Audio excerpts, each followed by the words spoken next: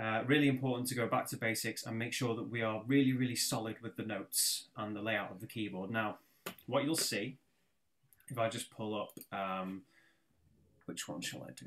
I think I will do this one first of all. Okay. So this is a picture of a piano keyboard. And remember, I will always send all this stuff out after the session.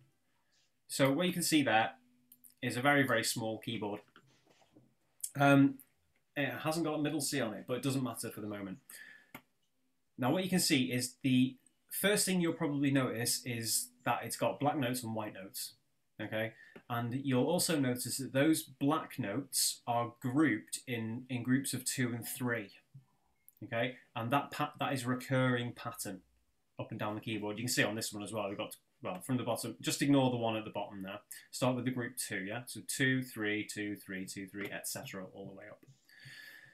Now, the first note that people usually learn when they learn about the layout of a piano keyboard is the note C, okay? Because it's an easy note to locate. It's easy to remember where it is. And it's also useful because most people learn the C major scale as the first scale that they play when they learn to play the piano. So for that reason, and because when we start looking at harmony and everything like that, we're going to be working within the key of C major. I'm going to start with the key of C, and we can work outwards from there. Now, this is a C here, okay?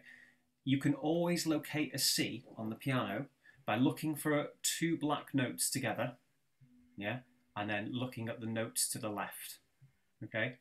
So that's always going to be a C. Every time you find a group of 2 black notes, wherever they are, the note to the left is going to be a C. Okay, and you can hear they're all Cs. So on this piano, even though my MIDI keyboard doesn't go all the way down there, that 1, 2, oh hello, what's happened there? There we go. That 1, 2, 3, 4. So we've got, 7 Cs on this piano. This would be a full size piano. Obviously, the next key up from that is going to be a D. There it is. And we've got E, F, G, and A, okay, and B. Now, what happens is, because the pattern is recurring and we get, different octaves, it just repeats over and over again. There are only technically 7 notes in music, just like there are 26 letters of the alphabet. So we've got A, B, C, D, E, F, G. After G, it goes back to A again. A, B, C, D, E, F, G. And the pattern just keeps going and going. Theoretically, an infinite amount. These black notes here are what we call sharps and flats, okay? I'm not going to go into those in too much detail right now, but just know that the black notes are a variation, I'll say a variation of the white notes. And they would, they make a very nice sound as well when you play them all together. So that's pretty much all you need to know. As long as I wouldn't expect you to memorize this yet. Eventually, you probably will. This might even inspire you to sort of take up a little bit of piano playing, in the future. I would suggest also that if you have an electric keyboard at home, like in the attic or in the cupboard or something like that, get it out, yeah? Because you're going to be using it. You'll get good use out of it. If you haven't got one lying around the house or anything like that, ask someone if they've got one you can borrow, or you can pick them up for really, really cheap, second hand. You can get them for about 20 quid. It doesn't have to be anything fancy. It can just be something that plays a note when you press a key. It doesn't have to be big. It can be about that big. It's kind of like a guide for you more than anything. eBay. Yes, eBay. Yeah, eBay's a good one. So there we are. You can always locate a C to the left of two black notes. And if you can find a C, you can find any note. C, D, E, F, G, A, B, C. Okay? Pretty simple way of doing it. I think that's all I'm going to do with that at the moment. Now then, the next thing. This is where the meat is, the meat of the knowledge that we're learning tonight. So, the grand staff, okay? Now then, this is the grand staff. You will all be familiar with this. You will have seen this in your sheet music. You know, it's used. We use the grand staff in piano music. We use the grand staff in harp music. We use the grand staff in choral music. Probably marimba would use the grand staff as well. Xylophone might use the grand staff. Any instrument that covers a range from here, about here, to here, all those notes will use the grand staff. Single line instruments like violins, you know, woodwind instruments, brass instruments, they will only use one clef, whether that be the bass clef or the treble clef. So if they're a low, like a cello, we'll use the bass clef for the low notes. The violin uses the treble clef for high notes. Piano, harp, marimba, etc., they encompass all high and low notes, so we use both clefs. What you can see is they are joined. The two staves, we would call these staves, okay? This collection of lines. That's one stave, that's another stave. They are joined at the beginning there by a line, and then by what's called a bracket. This black thing here, it's called a bracket. And what it does is it just tells you that's one line of music. There's another bracket for the next line. There's another bracket for the next line. Next thing I need to tell you about is clefs, okay? Now these are clefs, these symbols at the beginning. Just ignore the little 8 under this one for a minute, pretend it's not there. This is called the treble clef, and this is called the bass clef. In piano music and harp music, the notes written in the treble clef, this staff here, would generally be played with the right hand, and the bass clef with the left hand. But in choral music, obviously we don't use our hands to play, we use our voices. So the treble clef covers notes from middle C to, you know, about there, that note there, okay? So that's a C and that's an F. This one here, middle C, there, to that F. So all the notes in between there and there are covered within these lines here. On the bass clef, this note and this note, well, I'll go up to middle C. That note there is a G. Okay? And that note is a C. So you can see how all the low notes, basically, go on the bass clef, and all the high notes go on the treble clef. If you're a lead or a tenor, you will sing notes that cover from about there to there. If you're a bass or a barry, you'll cover stuff that comes from about there to there. And all these notes in between. Okay? Now then, what are the notes? That's the question, isn't it? So you look at the treble clef and you look at the bass clef and you see all these lines and these spaces and these dots and you think, what, I don't know, how am I ever going to learn this? How am I ever going to memorize what these notes are?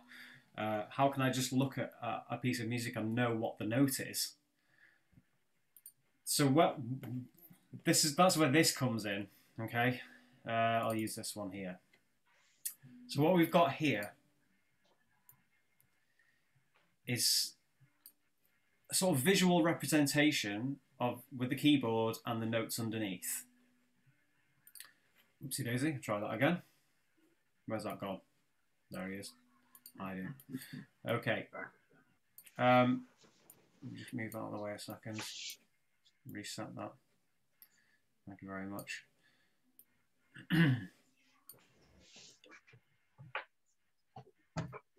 Middle C. Let's start at middle C. The note middle C here is shared between both clefs. You can see there that middle C is underneath the treble clef here, and it sort of floats underneath the treble clef and it sits on its own little line.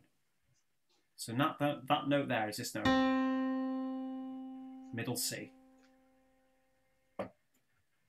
This lines up, you see there, E, F, G, A, B, etc.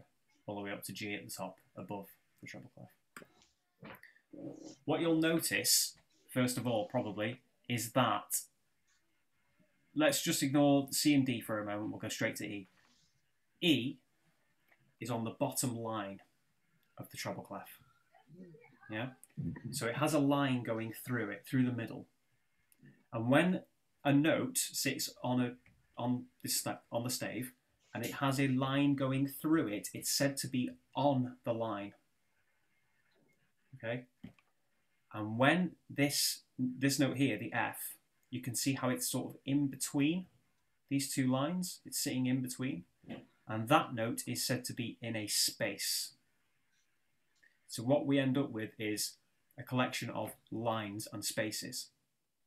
And notes fit on those lines and spaces. And depending on which line or space the note is on, it represents a different note, or a different pitch, rather, a specific pitch. For instance, with middle C, when you see middle C here, it's that note, that specific pitch. I'll give you another example. This B here, so that one, is this pitch. And it will only ever be that pitch. That B there. So as the notes climb up, it goes line, space, line, space, line, space, line, space, line. This one would be said to be in a space because it hasn't got a line going through it. Likewise, the D underneath would be said to be in a space because it hasn't got a line going through it. Middle C has got a line going through it, so that's said to be on a line. Although it's got its own little line, which we call a ledger line, which we're going to discuss later. So if I play from that C to that G, what I get is this.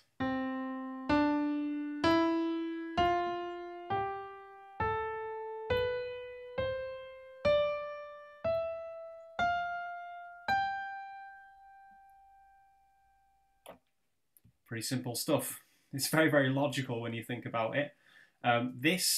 What we see today, the grand staff as we use it today, is the result of about 400 to 500 years of evolution in written music. The first written music was just dots that were like placed. They'd have like a little symbol and then just like little dots going up or down, or lines to show where people should go up and down. And they kind of just had to estimate where they needed to be. They didn't have any specifics or anything like that. But then, you know, they obviously thought when the major scale and modes became more popular, you know, they thought, well, we should probably get something sorted here. You know, people need to know what they're singing. Let's look at the bass clef now, okay? What you can see here, middle C, this note here, we just looked at on the treble clef, also occurs on the bass clef. And you can see it kind of, well, it looks the same. It's a note floating in midair with a line through it. So these two here are the same note, except this is middle C in the treble clef, and this is middle C written in the bass clef. So they are both this pitch.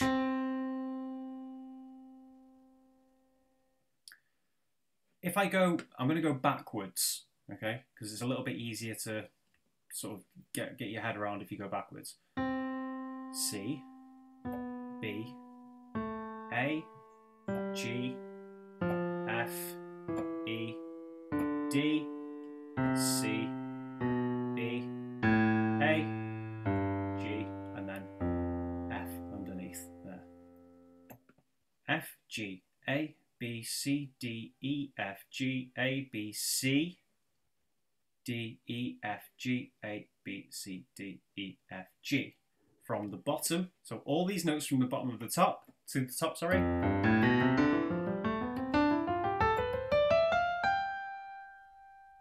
And you can see how that just covers most of the notes on the piano. Going right from the bottom all the way to the very top. Now someone must have a question about this. Is there anything that you don't understand or anything that you want me to be a little bit more clear about? It's more to do with the piano. Yours is a 7-octave piano, isn't it? Yes. And I noticed that your the middle C is logically in the middle of the piano. Yes, it is. Yeah. That's why it's called middle C. Yeah. Fine. Yeah. Mine is a 5-octave piano, digital one I've got next to me. And again, I believe that's in the middle of that piano. Yeah, it'll be the C, whichever C is closest to the middle of the piano. I mean, what I'm using here, I'm using a MIDI keyboard, which is a 4-octave MIDI keyboard. So it actually only covers from there to there.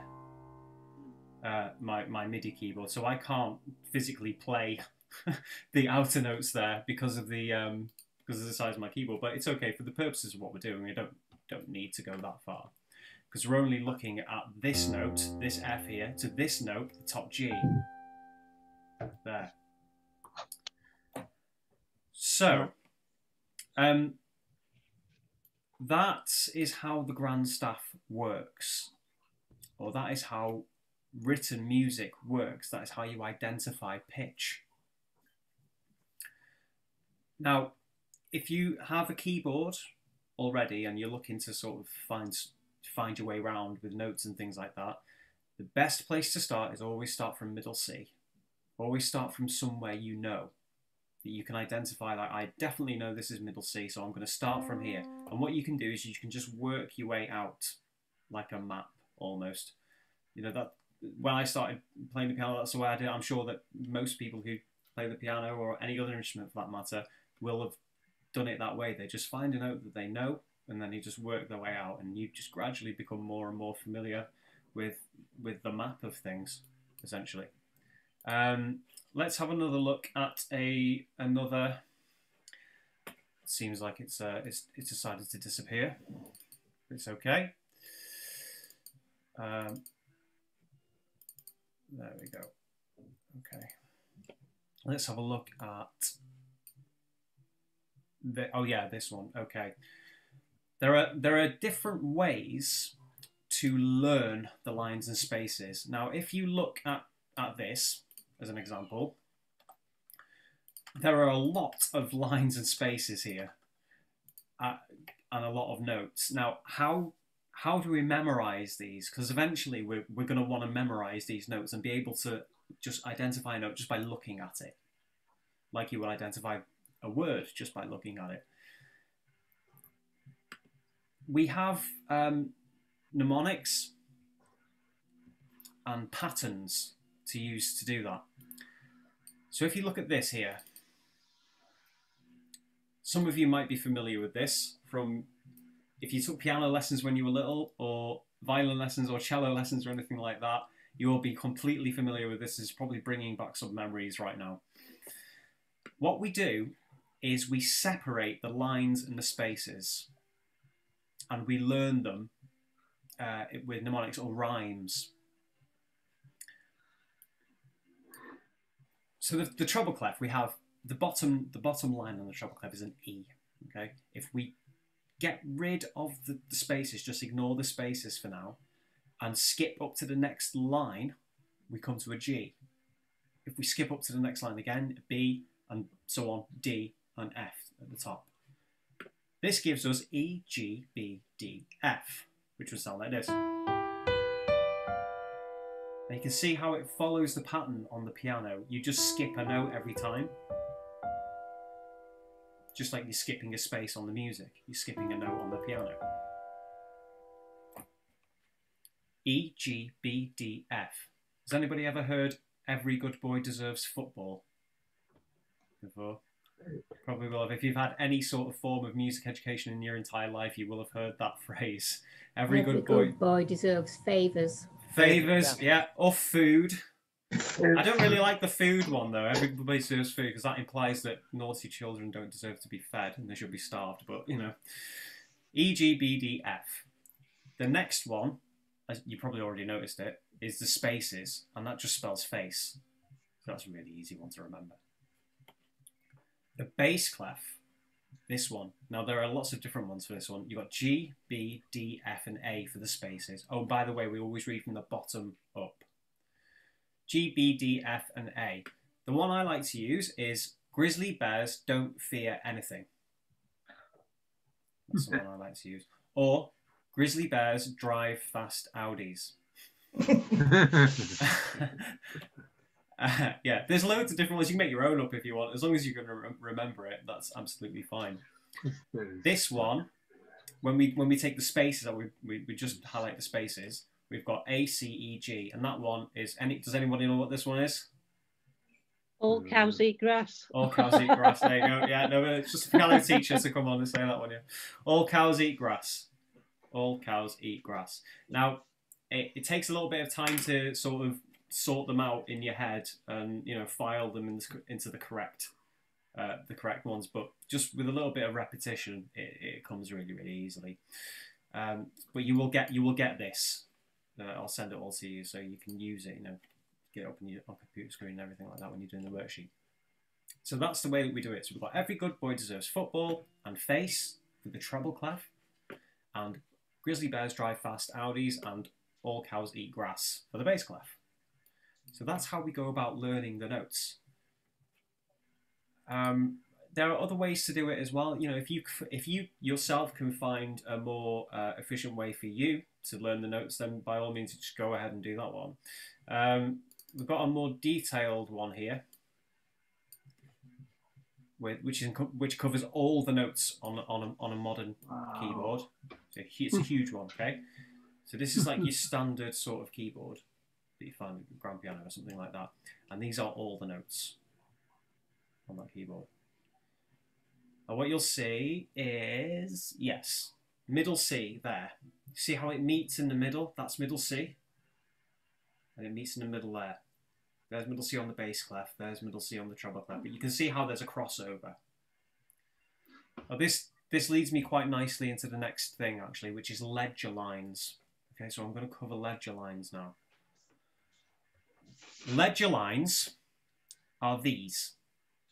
Can you see these extra lines and spaces below and above the stave?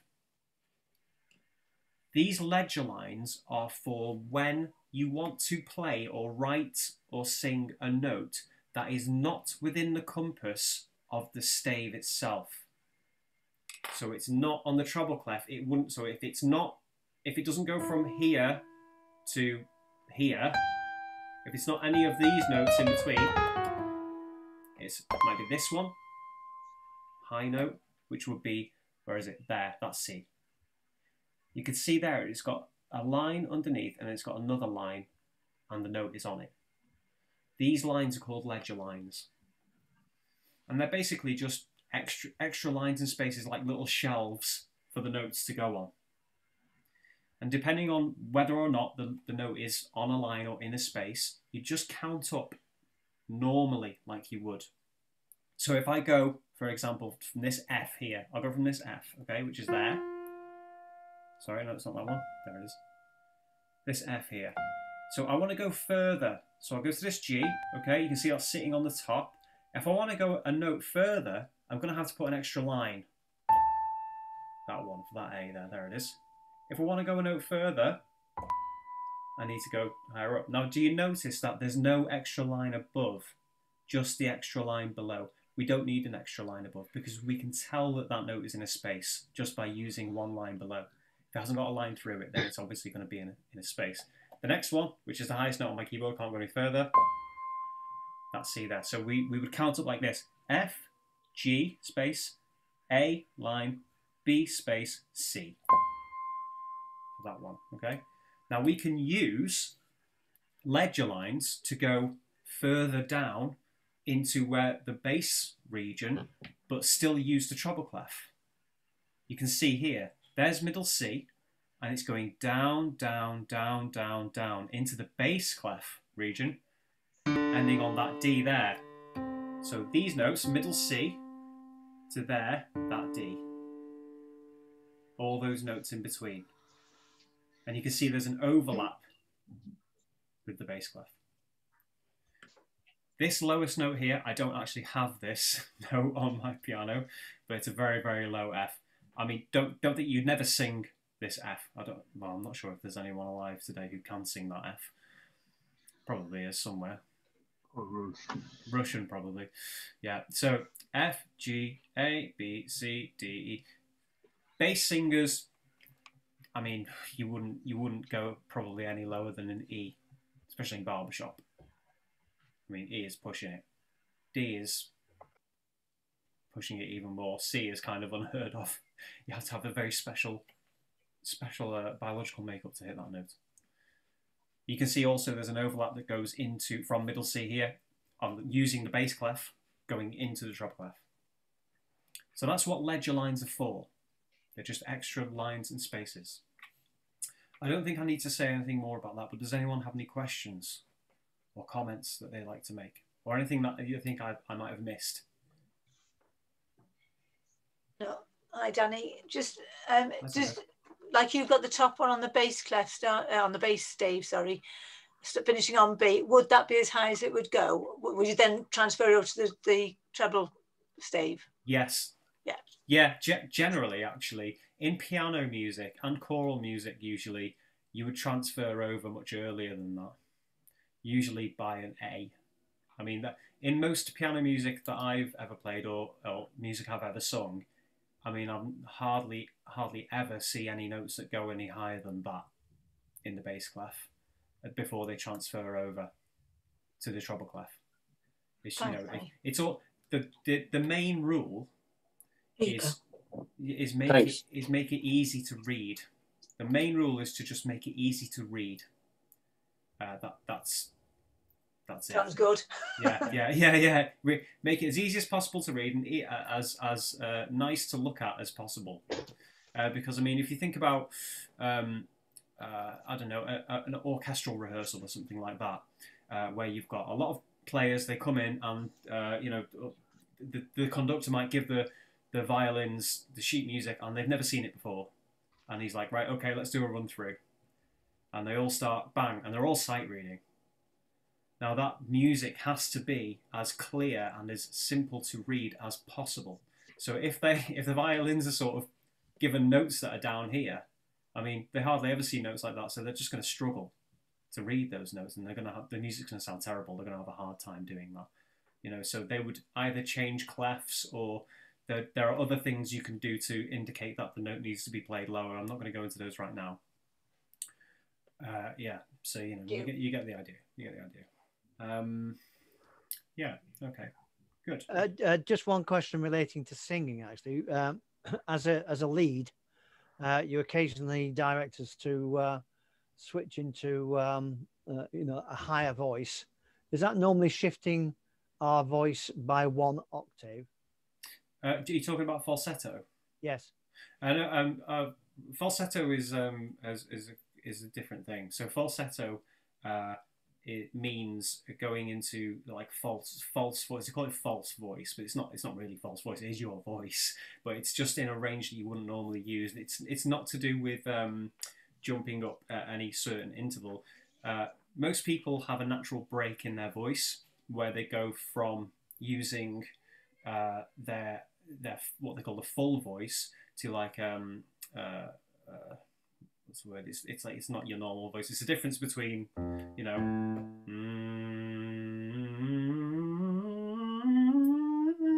head voice, they're called. Yeah, head voice. Yeah, head voice. And my break is around like there. That's where my break is. You can hear it like switching over, and then you can go higher. That would be falsetto. So where you get that, like, you can feel where the break is. Once you go past that break in your voice, you're in falsetto. It just means that you're sort of using a different part of your voice to sing with.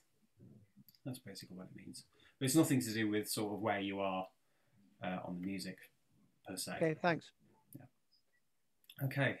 Anyone else like to say anything or questions? I think. I'm wondering the octave notations like C1, 2, C1, C2, C3. Yeah. After C0, does it go to C minus 1? Yeah. Actually, that's a good question. Actually, there are some pianos, and I think that do use lower notes than that. Does it go to C minus 1? I think. Do you know what? I think it does. I think it does. I think Bosendorfer, the piano manufacturer Bosendorfer, make pianos with an extra octave on the bottom.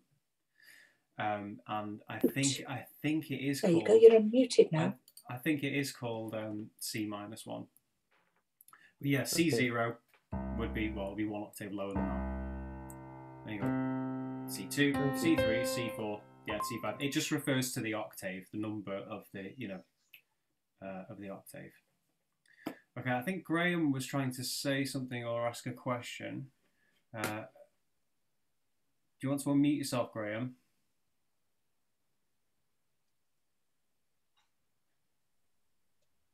He's talking.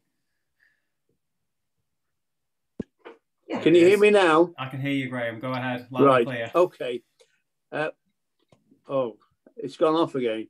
No, it's all right. I can hear you, Graham. Go ahead. You can? Okay. Yeah. The samples you gave us now on the keyboard, and you said you're going to send them out to us. I've been trying to write them down on a piece of paper, but I can't keep up the speed you're going, of course, especially on the last sample, which is the full keyboard and all the notes and the A2, F. You have to have a pretty quick hand to draw that out. Exactly, yes. So will you be sending that out to us? Oh yeah, everything. Yeah, everything gets sent out. Don't worry. Great. Yeah, okay. Have it all there. I say I'm trying to catch up, but by writing it down so I can refer to it later. Of course, Graham. Yeah, don't worry about it. It's all going to be. It'll be with you soon. Okay, great. Okay. Lovely. Thanks very much. No problem. No problem. Okay, I think I'll stop there. Yeah, good. So was that session a little bit longer?